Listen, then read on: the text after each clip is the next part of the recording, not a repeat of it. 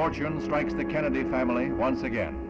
Senator Edward M. Kennedy was seriously injured when his private plane crashed in the woods near Southampton, Massachusetts.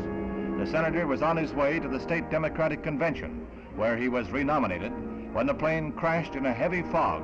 However, despite a broken back, doctors expect Mr. Kennedy to achieve complete recovery within 8 to 10 months. His family, including Attorney General Robert Kennedy, quickly gathered at his bedside, and specialists were flown from Walter Reed Hospital.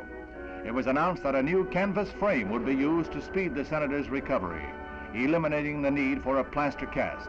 Doctors say that it was a miracle that Mr. Kennedy survived the crash.